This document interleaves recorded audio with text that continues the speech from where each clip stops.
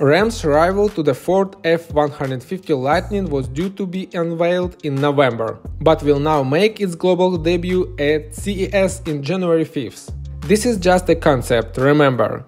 Stellantis is miles behind the competition, and the production truck, based on the group's STLA Frame electric platform, will not be here for another 18 months. But when it does arrive, that will not mean the end of ICE-powered Ram trucks. The company will still offer combustion pickups, but will swap its pushrod V8s for the new Stellantis Hurricane inline 6. Subscribe to the channel and follow all world car premieres in real time.